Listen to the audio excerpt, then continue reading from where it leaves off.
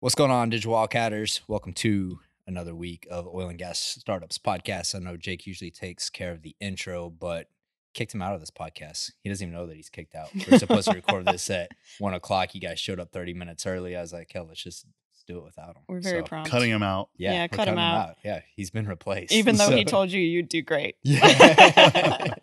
So today on the show, we got EnergyFunders with my friend Laura and Jeff. That's You right. guys just got in from Austin, Austin, right? yeah. Yeah. Mhm. What was happening in Austin? I heard some Bitcoin talk. Is that? Yeah. We were gonna go out for the blockchain council meeting, but it's just I don't know. This is gonna sound terrible. I don't need a nap today. I'm good. I'm well rested. Just kidding. But like that's a lot. That's like really in-depth detail that I don't really need to be a part of right now. I love the regulatory element of it. All the discussions were really interesting. We went out to meet some investors and hang out, and we're supposed to meet someone fairly famous, but he got stuck in DC, which was unfortunate. But met the whole like group of people who were around him, and Cool. Hopefully we'll have some ability to advise on the future of Bitcoin mining on natural gas. It was nice to know future. and meet the people that are working on policy and see the problems that are coming a Mhm. year or a few years ahead of us, Yeah, which and is know great. what their perspective is and that it aligns with ours. And Mhm. that was really cool because we work on energy funders. We don't work on policy. So although it's in the the background, it was nice to be up front and center and know what people are hoping to achieve. Yeah, and what's they're on our actually side. gonna happen.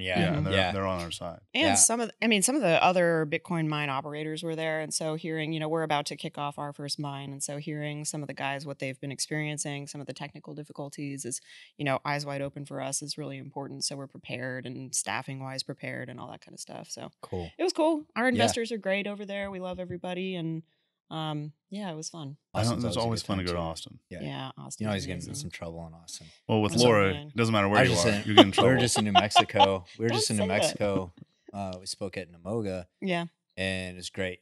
Had met a ton of representatives there. it's nice. Congressmen Yeah, it's there, really good to do and, that. same thing. It's like I just started kind of talking to those types and hearing how they think about policy and how that's shaped. Mhm. But I was really surprised. It's my first time to Santa Fe. And Oh, that I town love is Santa Fe. so sleepy though. Oh, was like, it? Yeah. In the fall? I couldn't get in any trouble. I was like, Oh. everything. Oh. Even if I wanted to go eat, everything closed at 9 o'clock. And so, anyways, I was surprised by that. Well, but like Austin's Jeff said, take me next time. I'll find yeah, you there trouble. you go. Or it'll get us into some trouble. I'll find trouble. I always Let's do. talk about what Digital Wildcatters, Energy That's Funders. you. We know what Digital Wildcatters is. What Energy Funders is. Really interesting story here because I've known the Mhm. Energy Funders story, since the early days, Yeah. several years back. So why don't you give all the listeners a high level overview of what you guys actually do? Yeah, that'd be great. So Energy Funders is the first ever digital platform for investing in oil and gas wells. We try to democratize investing in oil and gas and now Bitcoin mines as well, because it's an asset class that has traditionally never been approachable to kind of your everyday investor. It's kind of locked out of it. So from what I understand from the initial founding of it, which you can help elaborate on, it was founded based on the concept established by other companies such as like Realty Mogul and Cadre, all those guys who have real estate as something that your regular accredited investor could invest in. Mm-hmm. And so the guys who started it said, what's another asset class that's traditionally been sort of locked up? And they thought, well, oil and gas is perfect. Mhm. So it truly is. And so our whole aim is to make it so that anybody can invest in the superior economics that you can get from a good well. So Yeah. that's sort of the pitch. Yeah. I'm going to put you on the hot seat with some questions just because I think I'm definitely in the top percentile of people that have thought about fractionalizing oil and gas Mhm. assets. So there's, you make the comparisons like Cadre or Yield Mhm. Street Mhm. or, these commercial real estate or even residential real estate Yeah. companies. And, it's like I've torn apart all the documents for all of those companies to Sure. understand what their business models are. And one thing that was beneficial to the commercial real estate industry was that your net asset value typically stayed Yeah, you don't get very depreciation. within oil and gas you can have so much variance, especially over the last Mhm. year and a half with pricing, Yeah. Mhm. and it changes the price deck, right? And so the Mhm. value of the asset can change within a month. Mhm. And so that's what I was always jealous, about commercial real estate. It's like, you guys don't have to deal with this. Someone tells you it's a Yeah. $100 million building, it's a $100 million building. And so there's definitely some challenges with, fractionalizing oil and gas assets. I don't think it's anything that can't be, I think there's always solutions to problems. You just have to put some brain power into it and figure it out. But let's talk about, Laura, when did you come on to Energy Funders? About a year ago? Yeah, no, actually, I started, I think, formally May 1st or maybe mid-April. Okay. Yeah, very recently. Okay, so about 6 months in. Yep, 6 months. Yeah, let's talk about y'all's backgrounds real Sure. quick, Sounds good. because you have a really interesting background. And then Jeff, you're currently helping BD efforts for That's right. Energy Funders, right? And then Laura, CEO. Correct. Laura, let's start with you. Okay. Let's talk about your background, because I think you have an interesting one. Yeah, it's it certainly is interesting. Actually, I was recently asked to join my graduate department's Friends and Alumni Network, specifically to help geoscience students figure out how to pivot away from geology, which is interesting because I guess technically that's something that I've done now. So yeah, but it's kind of cool. I mean, we should dive into that a little bit, because there's I talk to a lot of students at universities too, and it's like, with geological based students, I think that's it's tricky, right? And a lot of smart kids that have great potential, but it's like, hey, I was actually thinking about this while I was in Mexico, because it's like, what would geologists do if it wasn't for oil and gas? Yeah, I mean, right? environmental, USGS, that's it. Yeah, like there's just not many career paths. And so traditionally. Yeah. Now it's getting a lot better. What I recommend, and what, I'm speaking to some of these students later on this fall at UT, my recommendation to the department is you need to ensure that these students are taking finance classes. They need to take programming classes. They need to take other science classes. And typically, I think an engineering class or two doesn't hurt, because ultimately, that the things that I lacked when I came out of my graduate program were a basic understanding of finance and engineering, right?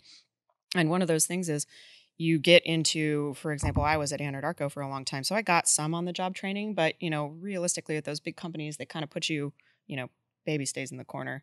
They don't let geologists do anything because we're so weird. And the normal track. Bunch of rock lifters, keep them in the basement. Yes, no, that's exactly right. So my former business partner always joked about it, Justin Ballard, who runs a Bitcoin mining company up in Wyoming now. So he always joked about, like, Laura, you're the only geologist who I've ever known who, like, they let out. And I'm like, well, there is a reason. I like to talk. And I do understand things. So well, the normal track for geologists or geoscientists or other specialized scientists, even engineers, was, okay, well, I've reached the limit, or I see the limit. I have to go get an MBA, and that'll excel my career. So I mean, when I graduated in 2009, there were still a lot of jobs in oil and gas. Yeah. That was still the focus. If you have a geology degree or geoscience degree, you're not going environmental. That was kind of new. That was starting out. I had one job offer for an environmental job. It was terrible. And now you might see an oil and gas job, but you're definitely going to see environmental jobs. But that's still, for those geoscientists, like when I talk to students, you're going to have to pivot in some direction, and taking as many classes as possible is good. Geologists, we're a Swiss Army knife anyway. We have to know all the different disciplines in science, and because that makes up the earth. But you have to go that next further step and think about your career. And some people are fine, just staying locked away, as you said. But there are very few jobs are just pure geology. For sure. Yeah, we should actually maybe put together something sometime for students. Oh yeah, I'd be happy to help. Discipline. We're actually holding a hackathon up here next month. Awesome. It's going to be like 100 to 150 geophysicists, and they're working on a geothermal data set. And so there's still like, there's a lot of smart young talent in that discipline, and they're learning these. When is that gonna? It's gonna be November. I can't remember the date. I think the 12th. I'll have to look. Okay. We haven't announced it yet, so sweet. Oh well, dang. Yeah. All right. Preview. If you're listening to this, here's a preview to it. That's really cool. I'm glad that you're doing that. That's awesome. It's gonna be fun. So we're doing it in this big room over here. We're gonna deck it out with some furniture and make it look good. But yeah, so that's a little side tangent there, but I'm sure we could talk about that a lot. But you were at Anadarko for a long time, and then let me start from the beginning, because I think that sort of frames a lot of like why I got where I am. I'm actually from Boulder, Colorado, one of the most liberal places in the country, and so growing up, my grandfather was a doctor. My grandmother was a nurse. Like, we were outside all the time. My uncle's a geologist, so that helped a lot. And so I just kind of got used to loving nature and being outside. And then when I went to college, I was actually pre-med and geology. And my uncle said, why don't you just take a geology class? I think you'd really like it. You know, you get to hike around. He totally lied to me. You only get to hike around during college. During college, yeah, going out on field After trips. that, you get the ball and chain and you're done. Yep. So, but anyway, I started at CU Boulder for my geology degree, and it was wonderful. It was a really good opportunity. And then started getting internships even as an undergrad at little oil and gas companies, including Whiting, and then one called Bahamas Petroleum, which was super cool and weird. Got to describe some Bahamian core. That was cool. And then from there, I went to work immediately at what was Williams' production company, working the Piceance Basin doing operations geology. So steering wells, all that kind of fun stuff, planning wells. I didn't like it. When I started, we were running 21 rigs, and so it was crazy. And that was fall of 2008, I think. Mm-hmm. And then by winter of 2008, we were running 4 rigs. So we went from 20 to 4. And then I got really bored because, then there were too many geologists and all the experienced geos were doing all the ops. So I was kind of stuck doing bitch work, for lack of a better word. Yeah. And thought, this is not for me. So I decided to go back and get my master's degree. I traveled for 6 months between those two things. I did like a little round the world thing, which was easily the best thing I've ever done in my life. Yeah. Highly recommend doing that. Like, awareness of other cultures, different places, I think is hugely important. It opens up your mind. Right? So exactly. much. And so you're more interested in a lot more different things, history, Mm-hmm. culture, food and drink, all that kind of stuff. Yeah. So anyway, then I got into CSM and UT while I was abroad. I was sitting on a beach in Thailand and I got my admittance letters and I was like, well, lived in Colorado for 26 years. I think I need to go. I got to move. I regret it every day. No, now I'm a Texan. It's okay. You got to be a Texan. Yeah, now I'm a Texan. I love this place. So ended up showing up at UT Austin, sight unseen. I don't think they like your type in Boulder anymore. They don't like me. Oh, no, they don't. Yeah. No, it's great. I love it. It's actually an amazing opportunity for me to speak for the industry. Yeah. That's something interesting that I always think about. So I get invited to all these events that my friends throw and weddings and all this stuff. I go back all the time. Yeah. And a lot of some people are very rude about it and won't even speak to me. Mm-hmm. They call me a fracker, which I think is hilarious. Fracker. Like, that doesn't, no. I don't, no. Okay, cool. And then other people are very... We don't call anyone a fracker. Yeah. Like, what do you are? What do you the do? fuck are you talking about? Yes. And then the rest of the people are really interested in sort of kind of what I have to say about it, because it's really statistics. Ultimately you're talking about statistical probability when you're talking about, accidents and all that kind of stuff. Yeah. And if you can break it down into bite-sized chunks, people have a little easier time understanding what you're talking about. So I view it as more of an opportunity than kind of like they may hate me. I don't care. But now I have an opportunity I understand to that because I have a friend that moved to Austin recently from New York.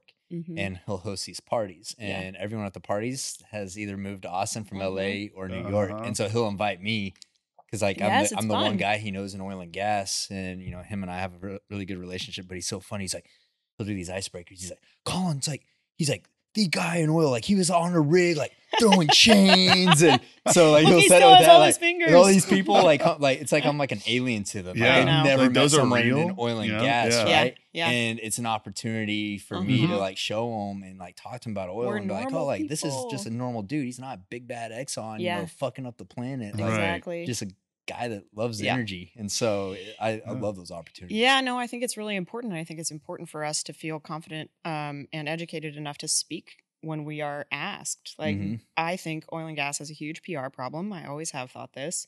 I always thought like in a future life, I'd be maybe like a lobbyist or like try and help us and be like, oh, look, we're actually good. But I mean, that's the fact. We are actually good. Yeah. We're contributing something to society that everybody needs every day. Yeah. That doesn't mean that I don't think that infrastructure needs to be built out for a more diverse energy environment. However, I do think that oil and gas is our bridge. Yeah.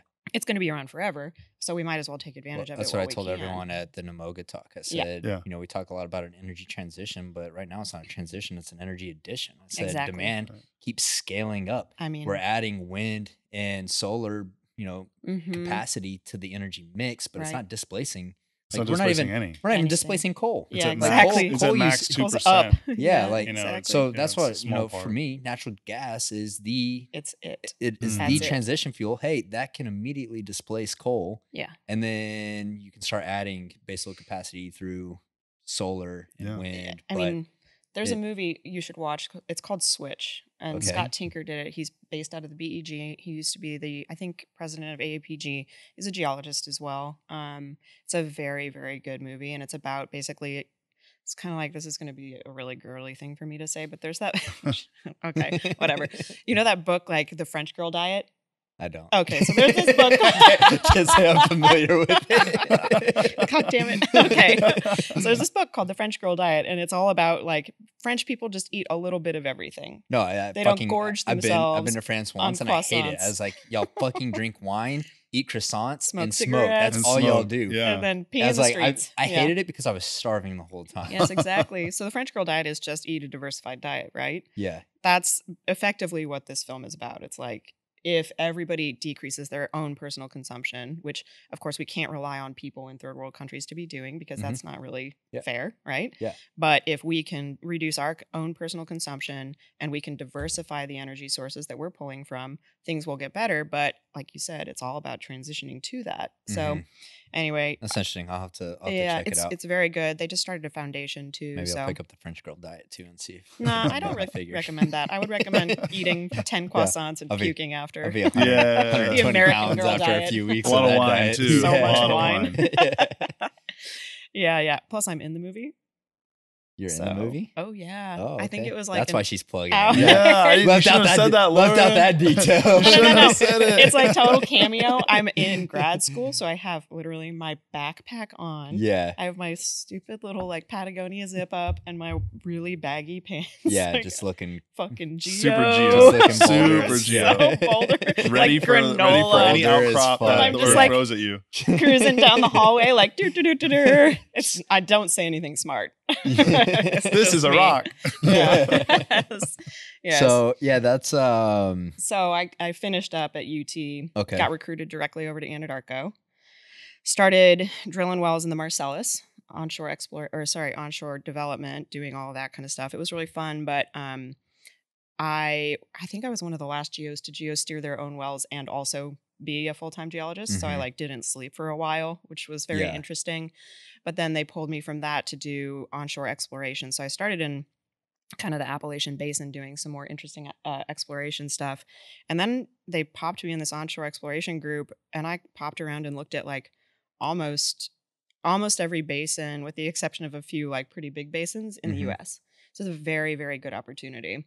Yeah. The problem was you don't get to do anything. I mean, sure, I can explore all day long, but until I go drill one of those wells, like, what am I fucking doing? Yeah. I mean, I'm like making shit up basically.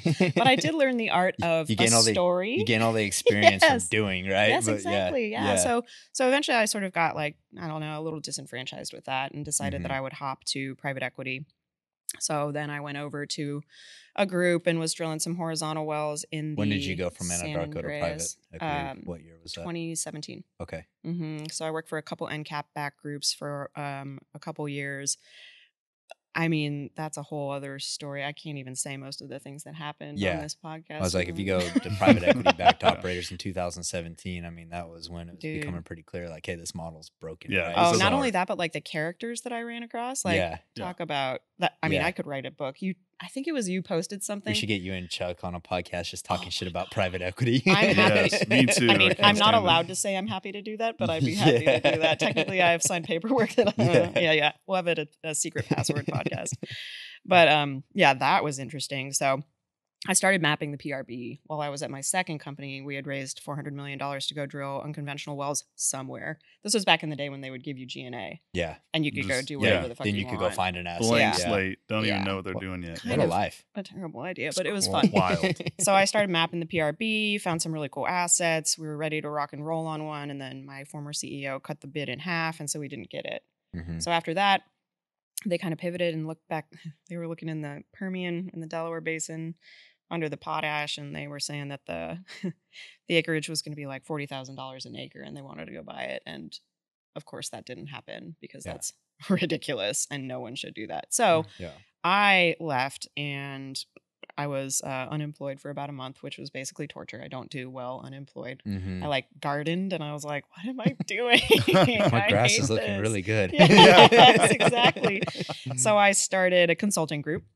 And I did some teaching, and I helped the guys over at Premier Oilfield Services learn how to correlate logs and make maps and stuff like that. Yeah. I have deep ties with all those guys. My brother actually works for Premier now. He's their head carbonate guy and does all their core work. So it was fun to go over there and help out. But in the meantime, I got a call from another private equity group saying, we need a geologist. Do you want to come help out? And I kind of was like, yeah, sure, whatever. I'll come talk to you guys. And I talked to him a little bit about the Powder River area that I wanted to look, and they invited me back. And I thought, okay, this is a pretty good opportunity. Let's see what happens. And a couple weeks later, we were looking at term sheets and we were blowing and going. And so I hired a team, and then I started a company. Yeah.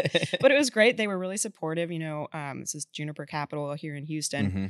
Really, really supportive of me and really helpful. And, That's awesome. I do know my shit. Like, I'm a good geologist, Yeah. but they really took, they took a chance on me, and I really appreciated it. It was a really good opportunity. Yeah. So I ran that for a couple years. And then, of course, the administration changed and our acreage was 98% federal. Oh.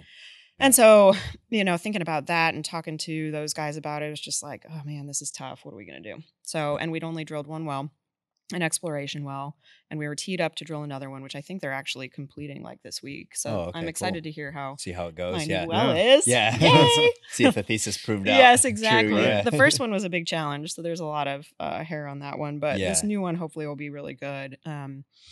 And so, once the administration changed, I really had a hard time thinking about sticking around. And I'm an explorationist. I like deals. Yeah. I don't want to do development again. Yeah. I'm good. Yeah. No, thank you. Yeah. So I started thinking about transitioning, and I had run across the EnergyFunders guys a little bit before that, and maybe a couple years.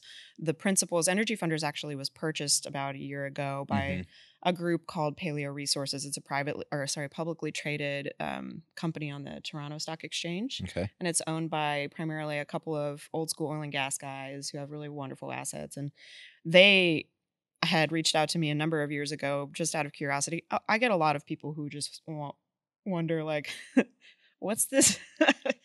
What's this geologist chick doing? I mean, I am a token. It's fine. I'm comfortable with that. But these guys originally reached out because they were like, wait, what? A young female geoscientist is running a private equity-backed portfolio company doing exploration. Yeah. So I developed a really good friendship with these guys. And once they purchased EnergyFunders, we started talking about it. And they called around the same time. The former CEO had left, and they said, hey, we'd like to recruit you over here. What's it going to take? What are you ready? And I was like, yeah, I mean, let's talk about it. But, it's tough to look at a waterfall when your administration doesn't support what you're doing. So yeah. Anyway, so I made the jump at that time, and we've been blowing and going ever since. Pulled Jeff in a couple months ago, and so Jeff, let's talk about your background a little bit, because you told me you're president at SIPES. Is that correct? Yeah, sipeshouston.org. Okay, cool. So before that, you'd mentioned something. You said that it takes a lot of brain power because there's always problems. Yeah, but that you can solve them. Yeah, it takes a good team, and that's why I'm really happy about EnergyFunders, because I think our group and our experience, we see the problems in oil and gas and investing in oil and gas. The brain power here, obviously. Laura. Thank you.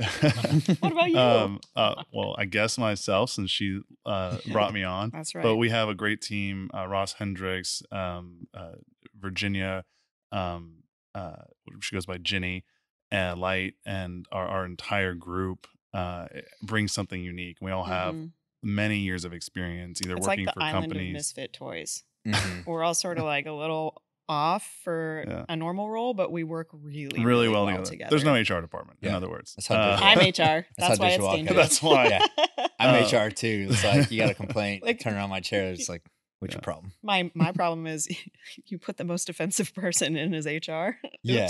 There's never a problem. Makes it fun though. It is. It's fun. Our team calls are always exciting. Yeah. I think Digital Wildcatters is very similar. Yeah, sounds like it. For sure. Yeah. Most crude people we have on our team are all the women. Yeah, exactly. We talked about what would happen if I went to jail the other day. So, there was that conversation, which we had to stop halfway through. I was like, let's get back on track. We're done. Gotta get on track. Yeah. Yeah. So, I mean, it sounded like you're a geologist by trade or by background. I got my degree in geology. Okay, cool. And then I've worked for a few conventional only oil and gas exploration companies, and we made Idaho the 35th producing state. I worked with Professor Emeritus Spencer Wood at Boise State doing field work and getting that up. We drilled the first commercial wells and built a pipeline. That was probably the coolest thing any geologist could do out of school. Yeah. And I want to mention, Jeff told me the story last night or the night before about when he was actually doing real field work, mapping in the field to figure out what the dip of the beds was, to figure out where they should go drill. That's pretty cool. Nobody gets to do that anymore. That's amazing. You have 2 counties, a huge area. We have an entire basin to ourselves. We lease the entire basin. We drilled some wells, and you have you have a few 2D lines, but they're miles and miles and miles apart. Yeah. Only maybe 30 wells in the entire basin, so you can't really make a good cross section. You had to go and do what we did in field work, which when you're in field work, your professors say you're never going to need to do this. And then you did it. And then I actually did it. I was like, I pulled out my old books. I was like, oh shit. I've never had to do and I'm with this, Professor Emeritus, big deal. I'm trying to I know think what I'm about doing. that a lot too, and just kind of the talent gap, because you spend, let's call it 10 years in shale. Yeah. Everyone touts it as, it's a manufacturing process. Yeah. You don't really Shale's need just mining. You don't need a ton of geology experience, right? And you lose that knowledge in the industry of being able to go out there and do that field work. And you're mapping while you're out there. Mm-hmm. I mean, that's a skill set in itself. For sure. And you lose that. There's probably an entire generation of professionals that don't know how to do that. I mean, that's part of why I brought Jeff in, was because my background has been unconventionals, and then I guess doing whatever I'm doing, janitorial work, basically, being the CEO, whatever you want to call it, everything else. And Jeff has this deep well of, pun intended, experience, doing actual mapping and finding prospects and building them. I've done a little bit of that, but not to the extent he has. It's amazing. And so a lot of the stuff that we look at is more conventional vertical, either behind pipe or new drills, PUDs and PDP. And Jeff's done all of that. And I've had some experience, but not like that. Yeah. I mean, you guys talked about, EnergyFunders going through an acquisition, and problem with the previous team, the founding team, was a bunch of guys that had no oil and gas experience at all. They didn't come from the industry. And so how can you you need a team that has, in this industry, you have to have experience. You have to have domain expertise. You have to be out there. You have to know it. Yeah. And those guys did a really good job getting the EnergyFunders name out there and raising a certain amount of money. I don't think, the biggest difference is we do have that team of experience, but also our idea of what the fund should be is very different. They were drilling much riskier wells with extremely high potential, which is awesome. It's a whole different business model. Ours is very low risk. We're not drilling what we call wildcats. We're drilling what Laura said. That's great transition, and let's start talking about the business model and how you guys think about the fractionalization of oil and gas assets. So to kind of set the stage here, EnergyFunders back in the day, essentially what they would do is they would open up an LP, and they would take a $200,000 allocation in a well. So, say that it was a conventional well, cost $1 million to drill and complete. They'd carve out 200,000 of that, and they would sell units in that, Correct. For as small as $5,000, right? And so you could have, call it 1,000 people in there, and then boom, they'd wrap that up into a limited partnership, and then they have a series of 50 of those, whatever it may be. But 39. It was on 39. There you go. I was close. Yeah. So, and that was on an individual well basis, and like you said, high risk prospects. Right. So, if you're an investor, say that you had $10 million that you wanted to allocate, it's like you needed them my way. Yeah, you needed to spread that across. You needed to build your own portfolio of wells, right? To make sure that you were diversified. I haven't talked to you guys in depth about how y'all think about the model, so let's kind of dive into that, because I've seen you talking about kind of more of this ETF index fund exactly type concept. So let's talk about how that how that actually works. Yeah. We want to decrease concentration risk. Every time you invest, number one, in a wildcat well, and number two, in a one-off well, your concentration risk is ridiculous. Like, your risk profile for that specific event is just through the roof. I mean, typically, I think statistically, it's a 30% chance in a wildcat well of actually hitting oil. That doesn't even take into account economic quantities. So I would say that the hit rate of the previous team was about statistically right. But that also means that your investors don't make any money. And we're running a fiduciary company that needs to return to our investors. There's no industry as risky as oil and gas exploration. Yeah. There just isn't. And, New York can never figure out how we put money in a hole and maybe it never comes back. Yeah. And New York only came into our, and when I say New York, I mean like Wall Street. Yeah. They came in when we started drilling horizontals, like, oh, well, they eliminated the risk of a dry hole. Yeah. Exactly. The manufacturing process. Oh, they can't, we have to, you can't make money. So like a lot of those were uneconomic wells. Even though they find something, it's not economic if you can't get your money back plus. So what we want to do is, when we were creating this, we looked at what would we want to invest in, like personally. And if you're going into a fund, you want, like you said, spread your risk dollars over as many outings as possible. And we want it to be low risk, not just are we going to find something, like that's why we said PUDs, but also technically low risk. We're not drilling horizontal wells. We're not drilling giant deviations. We're not drilling. Well, hold on. We could if we wanted to. We could, but when we look at technical risk, it's like, are we drilling really deep wildcats that, a lot of pipe setters? Like, what could go wrong? Right. I always want to ask that when we are going to invest in a project. Like, what are all the avenues that could go wrong? And the other thing is that we currently are only investing with people we already have relationships with and understand are very high quality operators. Because of course, one of the biggest risks, like Jeff is alluding to, is operational risk. And one of the biggest risks in that risk is, who is the operator? Do they know what they're doing? Yeah. I mean, I hate to say this, but we were tying up some lawsuits earlier this year when I came on board because of poor operators. And, I'm unwilling to partner with people who I don't have either a very solid understanding of their track record or know personally because of that. Yeah. Right. Not only are they good at operating, but are they trustworthy? Yes, exactly. You have the whole AFE issue and making sure that because the geologic risk is just part of it. Getting to it is hard too. Yeah. And the operator has to be sound. And that's why you hear that a lot. Who's the operator? Yeah, exactly. And is it turnkey, or the operator takes some too? Or, is their skin in the game? Yeah. So you have a lot of those different avenues you need to kind of figure out before you feel very confident in drilling something. Yeah. So are you guys going to be still focused on conventional assets within these? So for the time being, we're focused on conventionals because there are so many projects available and they all have very superior economics. Yeah. I personally would like to go after some horizontals that are still more conventional. We'll call them pseudo-conventional. Yeah. They're just horizontals in conventional, fields. Are you guys thinking all new drills? Are you so it's a putting blended PDP fund in there? Right now, the way we're structuring it, so like you said, it's sort of mutual fund style. We're putting hopefully somewhere on the order of 10 to 15 wells. We're buying working interest, so a chunk of each well. And what we'd like to do is have a blend. We have two funds, one limited partnership and one general partnership. And in the limited partnership, we're heavily weighting it toward PDP.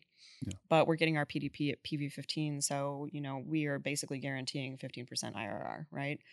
And I threw some PUDs in there the other day. We bought a PUD we're going to put in because, you want a little bit of the upside. And I felt like that PUD was particularly good and low risk. Yeah. So we're allocating a little bit of PUD to that. And then in the GP, we're heavily weighting it toward the PUDs. And that's primarily because in the general partnership, 70 to 80% of the cost is intangible drilling costs, which are tax deductible against your active income. These are all things I just learned and wish I'd known for a really long time. Not that I could have participated, which is the point of EnergyFunders. Yeah. But we're heavily weighting that one with PUDs right now to make sure that our investors are happy with their tax benefits too. Yeah. Yeah. I mean, when you look at new drills, that's where a lot of the IDCs are. Right. Oh, yeah. You get the tax breaks. How do you guys think about the working interest relationship? So essentially, to kind of provide some clarity for anyone that's listening, you have an operator, you have the EnergyFunders fund or platform, and then you have the investors. So investors are investing in the fund. You guys are the ones distributing the cash, taking in the cash. What about cash calls on working interest? How do you guys think about that? Laura, you made a comment that you guys are structuring this to where you can kind of make it a product that's like, hey, you invest in this and you get IRR.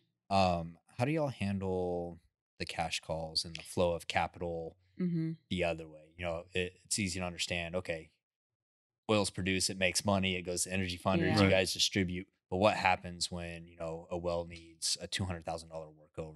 Have y'all like really thought through that or handled that? Yeah, we have a model for that. So there's two things that happen. One, the LP doesn't get cash called. The GP gets cash called. Okay. And so if you are invested in the general partnership, it's actually set up. We have a really fabulous SEC attorney who set it up as a GP, LLC. So the way it works is that if there is a cash call, which again is a statistical thing, and I've looked at all the numbers to see like what's the average cash call. You can start going back and you know, kind of stress testing, honing in on that, stress test like, it. What's the and chances? So technically you would pay your proportionate share of our proportionate share of said cash call. So, you know, let's say it's a $200,000 workover, and we own 50% of the well, and then the investor owns 10% of that. That's pretty nominal. Yeah. And statistically, we are trying to make sure that we're not doing wells that we're going to need workovers in the GP, right? Yeah. Like those new drills. The plan is we have a reinvestment model. We want to start to monetize the wells after 2 to 3 years based off of commodity cycles and all kinds of other things. So we've got sort of a strategy built in to kind of protect our investors as much as possible. Also, you know, we've got insurance out the wazoo, like way too much insurance, but it's good. I think that's a good thing. Yeah, for sure. So for you guys, you know, it seems pretty clear understanding on the oil and gas assets, but Laura, I've seen you like really involved in the Bitcoin. There we go. Bitcoin mining. Oh, yeah. So, you know, this is a space I've been involved in for 4 years now, and super interesting to me. What are you guys thinking on the Bitcoin mining side? You know, I think that I wholeheartedly believe that Bitcoin mining is the next shale revolution, for sure. right? And a lot of people, you know, I just went on a Twitter rant yesterday about this. I saw it. Yeah. I liked it. You know, a lot of people, when they think about Bitcoin mining, they think like, oh, it's a great ESG solution for stranded assets or flooded gas. I'm like, fuck no, it's great for taking off the pipeline. Yep. Buying it for $6 an MCF and arbing it for $30 an MCF. Yeah. So it's a midstream thing. Yeah. Right? This is a digital pipeline. We're putting our gas into a digital pipeline. So I became interested in Bitcoin probably about 5 years ago. We put a mine on my exploration well up in the PRB. It was run by a company, and I was displeased with the lack of revenue share. It really ticked me off, and then some other things that happened. So, and even prior to that, I had talked to an old buddy from college about building our own mine on the well site, and it was very unpopular with my private equity group.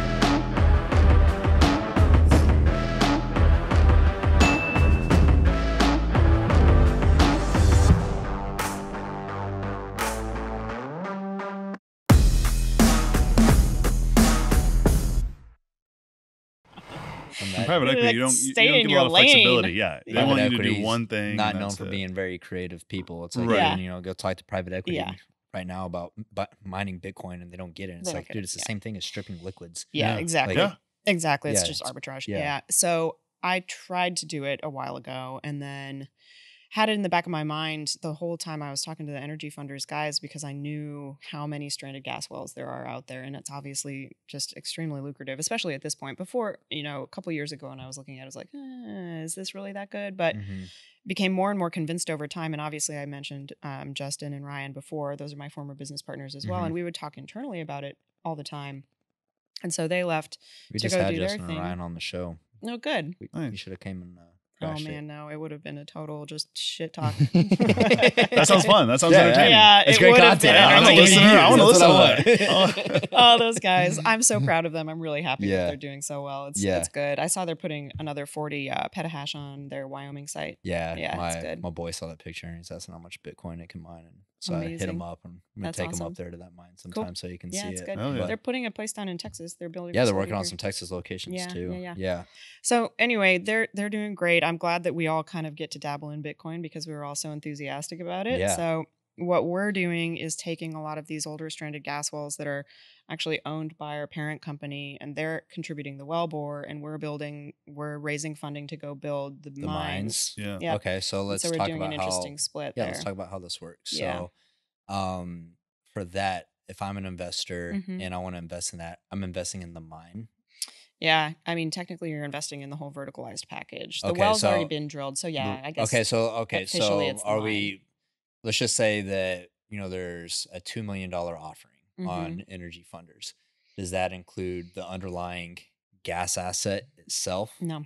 Okay. Just the mine. So the mine is buying gas from the operator. Okay, cool. So me as an investor, when I'm investing, am I investing in that revenue share from, are we selling the Bitcoin? It's kind of like a drill co. We've kind of structured it like a drill co. Basically, well, I guess maybe it's not like a drill co. They're contributing the well and the gas. Yeah. We're technically buying the gas at a very, very low rate, right? And then we build the mine and we own the mine, and they share the mine with us. So I think it's like 30%, 60% until payout, and then it reverts to 50-50. Okay. All right. So there's a threshold that it hits. Yep. Flips. Okay. Yep, exactly. What's the plan? So it's funny that you said that you were getting frustrated with the revenue share split with it, because I've talked to a lot of Chinese miners. Oh my gosh. I have a story about that from this week. Right, cool. Oh yeah. It's crazy. And I don't think that the JV model works. No. Like, I don't think that I don't think that that's going to work because there's misaligned incentives. Yes. And so I think that there was a window for these big mining companies to come partner with EMPs, but now I'm dead set on, hey, you got to own the vertical stack. You have to own the vertical I'm even so stack. much. I'm like, dude, like everyone talks about mineral owners, fuck them. We're gonna go buy the minerals too. Yes, like we're just gonna cut them out. We don't need them. Yeah, it's fine. Can I buy this from you? Yeah, it's totally fine. Yeah, so I think that's the only way that it can operate, and so it's good to hear that you guys are going that route. Yeah. So poor Jeff has heard me talk about the misalignment between Bitcoiners and oil and gas people for weeks now, because I've been trying to find vendors. I've been trying to do all this stuff since I started at EnergyFunders several months ago. And actually, even before that, I was talking to our principals about it. And first of all, getting people of a certain age on board with Bitcoin. It's boomers. Fucking boomers, man. It's real. Yeah. So I was very proud of myself when I got buy-in. So that was step one. Get principals over the hurdle. Step two was now figure out who to go talk to, how to get the box. Do I need an immersion mine? Where do I get miners, et cetera, et cetera, et cetera. Meanwhile, China was shutting all the Bitcoin miners down. So I started talking to people, and some of these Chinese miners want 2 cents per kilowatt hour. Yeah. That's what their expectation is. Yeah. I can't make money on 2 cents a kilowatt hour. There's no fucking way we're doing that. Well, no. So here's the problem. They hear free gas. Yeah. And like, it doesn't cost, dude, nothing in life doesn't cost anything. You do not extract hydrocarbons from the ground for free. Right. And everybody who's involved in Bitcoin thinks Bitcoin's the most important and the most valuable. And everybody who's in oil and gas thinks oil and gas is the most important and most valuable. And there's this detente happening where, we'll go to like the meetup and stuff like that. I've talked to half of those people. We can't get a deal done because they think their shit is more important than my 100%. shit. Yeah. And the vertical is literally the only way. That's why we're building our own mines. Look, to be honest, like I understand both sides of this. Mm-hmm. And the oil and gas guys are right. Yeah. Oil and gas wells are 1,000 times more complex than plugging in computers and maintaining them. I don't give a fuck what you say. Yeah. That's oil and gas is one of the most impressive feats of physics over the last 100 years. Yeah. We were just talking about that earlier. Yeah. So, but yeah, that's the thing is like, work with Chinese miners and it'd be like, oh, I thought we could get 3 cents per kilowatt. And I'm like, yeah, look, they can do that, but then they're not making any money. And then you want them to put up the CapEx for the generators too. Like who buys the misaligned generators? interest. Misaligned. Yeah. And then another variable to that as well is, what is the end goal for the miner? I've talked to, I'm not going to say who it is, large bank. and they're deploying a ton of miners. They want to be the bank of the future. They're accumulating Bitcoin. They're like, we want to hold as much Bitcoin on our balance sheet as possible. So they're not arbing. They don't give a shit about the revenue. Yeah. Then you have some that are just looking at it as a cash arbitrage. Hey, we can get $5 MCF gas. Right. We can mine, convert it, net back $30 MCF. And so also that changes the business model too. Is, hey, are you looking just to flow cash, or do you want to actually hold Bitcoin on the balance sheet too? Yeah. Bitcoin's very volatile. I mean, it's very risky. Yeah, we just sent an email to one of our investors about that. But it's programmed to go up over time. Exactly, as opposed to oil and gas, which, whoops. Yeah. So that's it. Depends on like what your belief is. Do you believe Bitcoin is going to $1 million per Bitcoin, or do you just believe that, hey, there's an opportunity for us to sit here and mine and get additional cash? I love that our team is comprised of one hodler and like everybody else is like, Laura, shut up. We don't care. No, I'm a hodler. I've been buying Bitcoin since $1,000 USD. Oh, I sold a bunch at $600 and so, I want to jump off a cliff. You cost average in over time and it works. And here's another thing too. I'm gonna go on a little side tangent rant here for anyone that's listening to this, because there are a lot of people in oil and gas. Fast forward. Yeah. A lot of people in oil and gas that are dismissive of Bitcoin. Yeah. And one thing that I think that a lot of people, they call it a fake currency. Oh, great. We're going to convert the US's energy into a fake currency. $1 trillion market cap. It's not fake. Right. It's not bigger fake. than Facebook. Second, people think of it as a currency and they don't look at it as an evolution of the internet. Bitcoin is a protocol. And just like no one gives a shit about the protocols of the internet, they don't care about IP, HTTP. They care about, I type in Google, I can search something and I get something. No one knows how the internet was built. Much like people like, I don't know if y'all saw or not, but on Twitter, the Bitcoin Lightning Network is now integrated into Twitter. I can send $1 to anyone across the world instantly for no money. I can't wait to tell y'all about our CFT plans. We're taking over. We're taking over the world. I don't know if I want to hear y'all shit. Oh, it's so good. That's super secret stuff, Laura. Yeah, I know. No, it won't be for long. Wild bunch over there. So, anyways, people, they got to get over that hump first of thinking that. But what's interesting to me is that oil and gas guys are some of the most capitalistic people ever. Right. So hey, forget Bitcoin, forget blockchain. Like, you don't have to believe in it. $30 in MCF compared to $6 in MCF. That's all you need to know. That's how the rest of our team is. That's exactly right. And I think once we can get over that hump, there will be more mass adoption. There will be units being deployed all over the U.S. In fact, we're already having trouble getting some of our stuff. Well, I think we're already at that inflection point. When you see Conoco doing it up in the Bakken, when you see EOG doing it in New Mexico, these aren't small shitty operators. No. I mean, these are primetime operators. When I posted a slide. Yeah, Devin. I posted a slide the other day of Conoco doing it. I had 2 people from Wall Street hit me up like, hey, it's like, is this real? I'm like, yeah, here's the thing. Like, they're doing it. Crazy. Yeah. No, I'm glad that's happening. I'm sort of not glad though, because I wish I'd actually been able to do this 6 months ago when I was trying to do it the first time. But I mean, that takes us to the raising money thing. Like, getting capital in the door is the number one most important thing right now. And so the Bitcoin mines are being included in this current fund that we're raising. Gotcha. So the fund is a blended fund between oil and gas projects and Bitcoin mines. Okay, these natural gas powered Bitcoin mines. So let's talk about the details of the fund. Is there a set price on the fund? Total amount we're raised? Aiming for $25 million. Okay, so $25 million. Accredited investors only. Correct. Right. What's a minimum investment? $5,000. So $5,000. So for $5,000, you can get in on this. Which is, let me make a point real quick here. Yeah. That's cheaper than you can buy an ASIC on Compass to go do your own mining. Yeah. So like, I mean, if you're looking to buy an S19 Pro, if you're really interested in Bitcoin, like, this is the best avenue. Yeah. To expose your portfolio, your own wallet to Bitcoin, because we're mining it for cheaper than you can buy it somewhere else. And your entry level is so low. Yeah. And Bitcoin is designed to be for the people. This is what I keep getting on a soapbox about. It's designed to be for the people.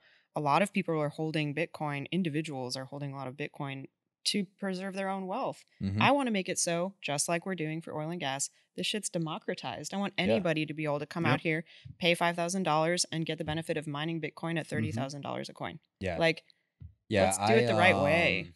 Yeah. Like I'm a nerd, so I like it. Me too. Yeah. God bless you. Yeah. Rock liquor. Yeah, you're more of a nerd than I am. Yeah, 100%. Like I get really excited about the idea of building out a microgrid at my house. So Totally. solar plus battery and nat gas backup.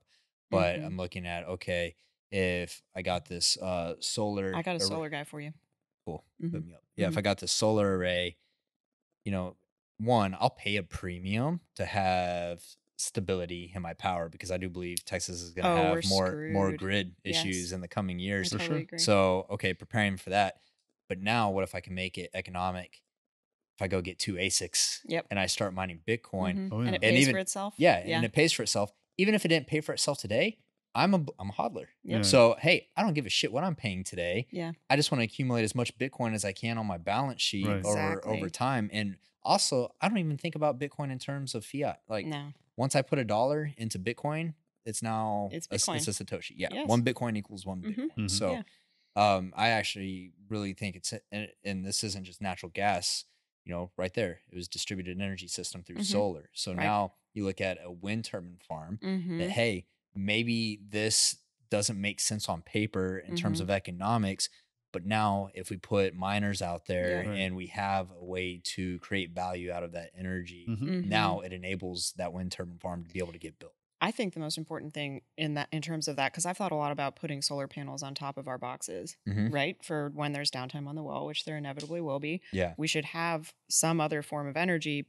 stored up, but then we start to talk about batteries. Batteries are the most important thing here, because we need a better battery. Like, and then now I'll start to talk about mining. Battery tech is the barrier for renewables right now, right? Yeah. Did you see? I made this tweet, and it was during the hurricane in New Orleans last month or 2 months ago, and I just saw a bunch of diesel and nat gas generators being sent down, and I took a shot at like renewables. I was like, I don't see any solar generators being sent. Yeah. And then this nonprofit popped up in my feed that was sending solar generators awesome. down in these big trailers with like solar wings that come out. And I was like, hey, look, it's like, I was talking shit. I was like, I'll come check it out. I'll help you guys set it up. I'll bring supplies. I want to learn about it. Yeah, and Tesla had also sent down a solar unit. And obviously, you know, when you talk about power density, like you know, diesel or nat gas, you know, you can generate more power from a smaller generator. Right. But what's nice about solar is, one, it's replenishable, right? So you're not having to put fuels into it.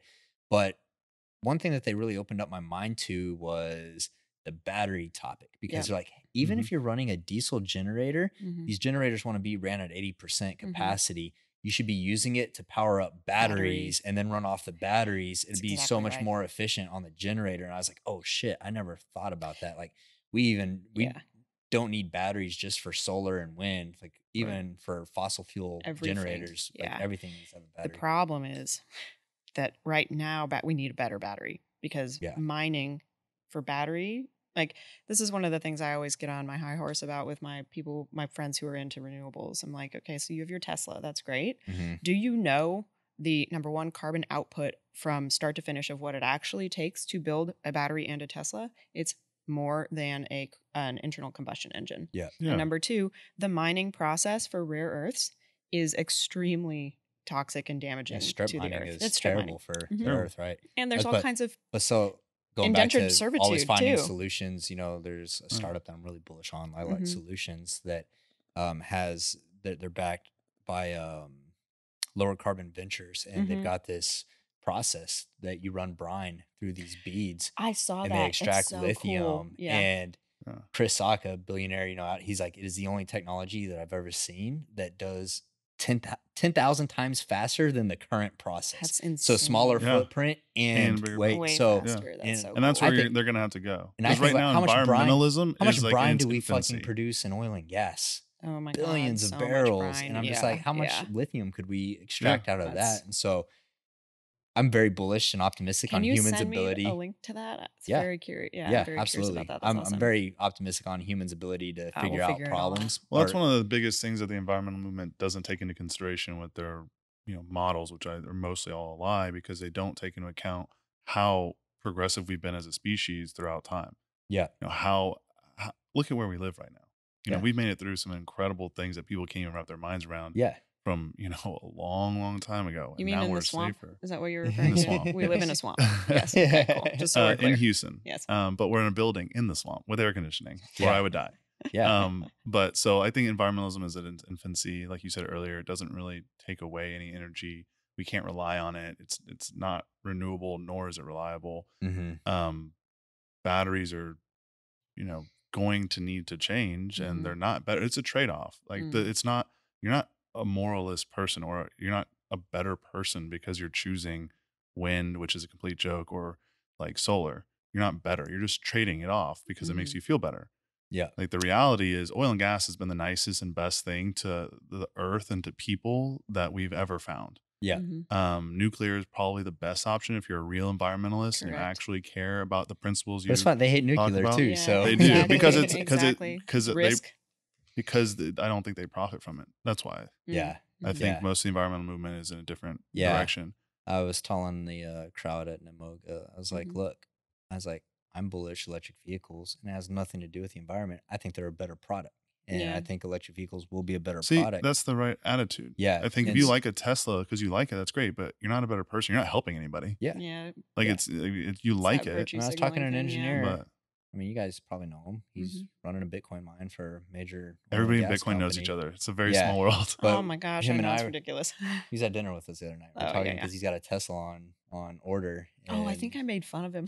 Did you?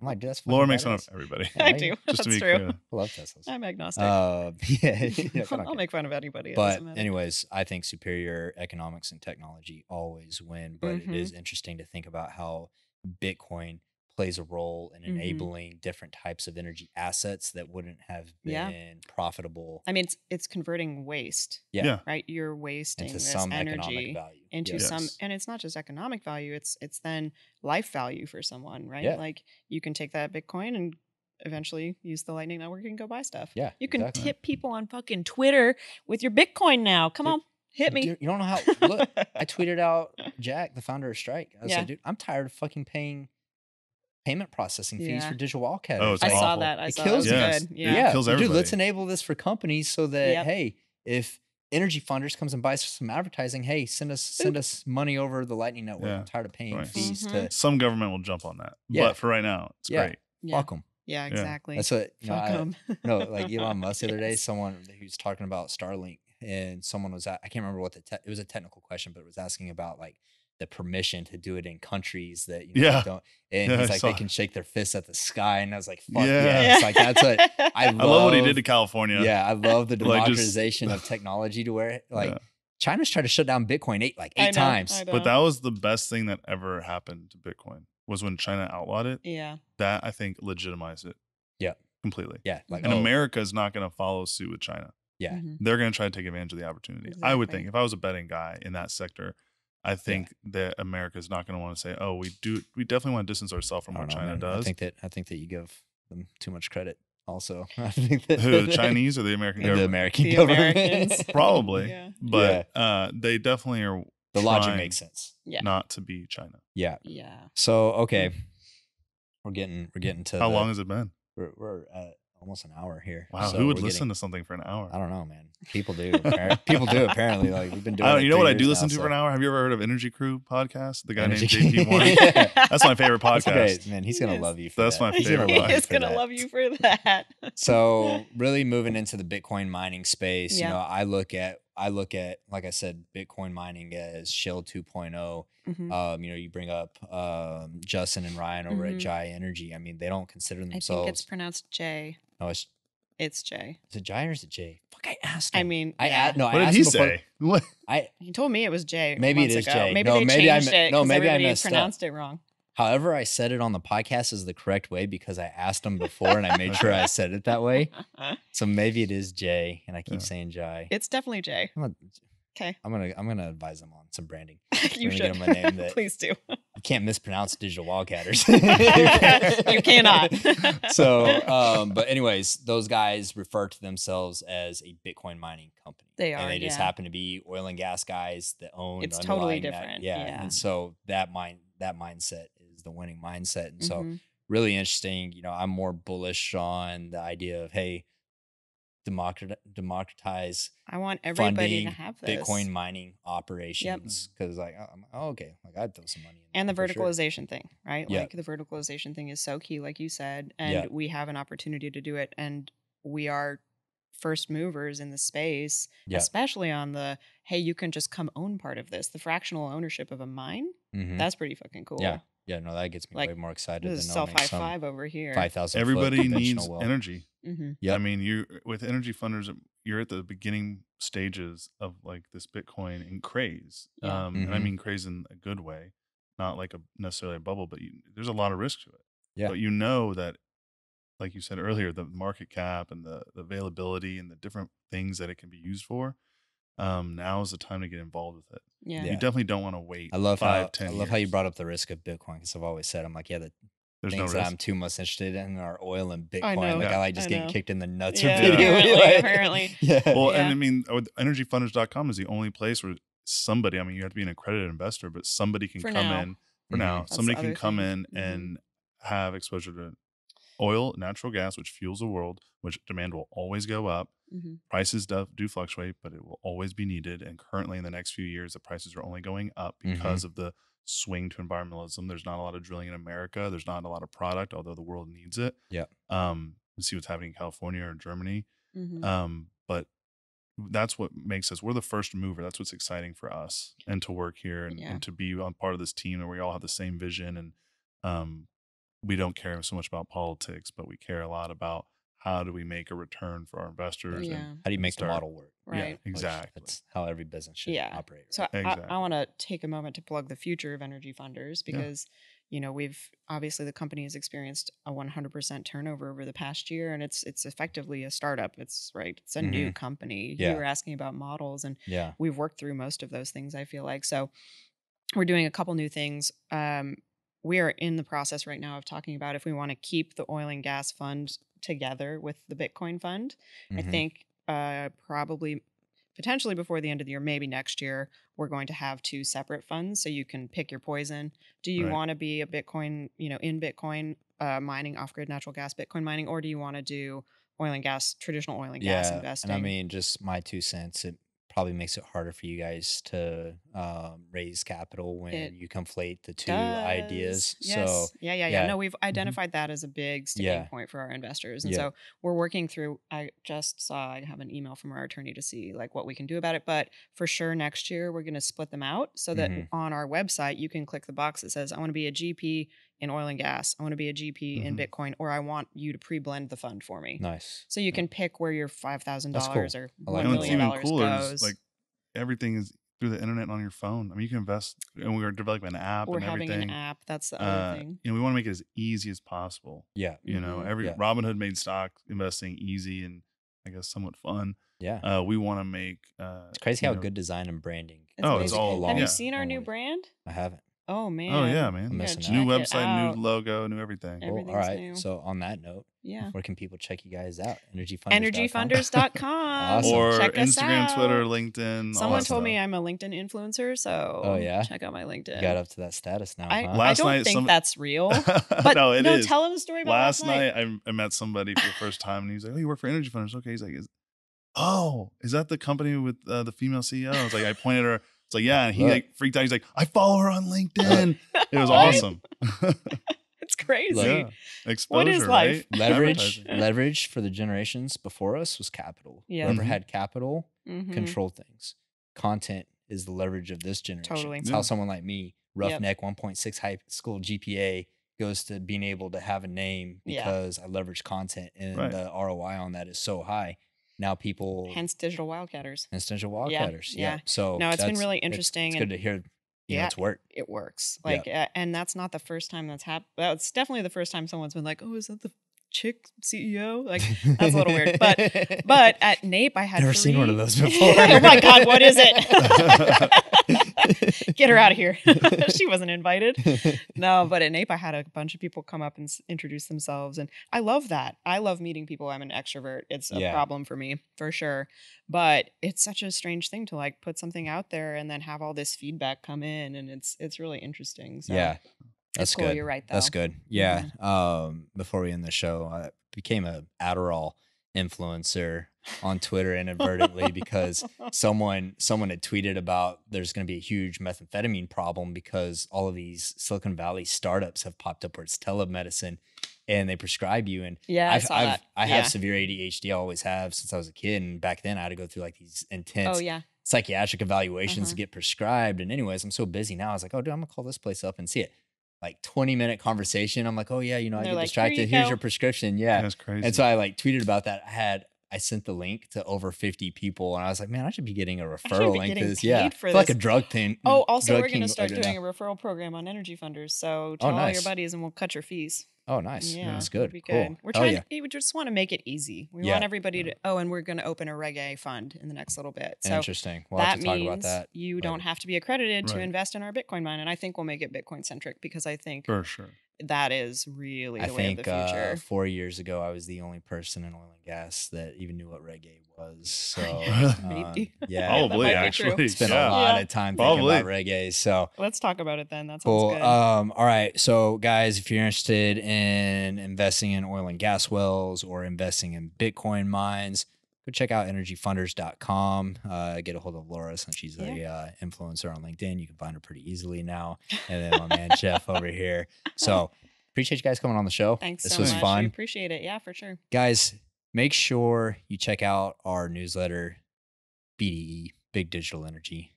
It's on the website. You can go on digitalwildcatters.com. Is that what BDE stands for? Yeah, that's what it stands for. I didn't know that. Big Digital Energy. So you find it on the website. Check out Chuck and I are hosting the show Tuesday, 10:30 every week. It's live. Come in there, join the chat. We're gonna have call-in features soon, so we're about to take it up. Oh my god! Take it up a notch. I'm gonna troll you so hard. People come on there and troll us. It's fine. Come on there and do it. So, all right, guys, we'll catch you next week. Awesome.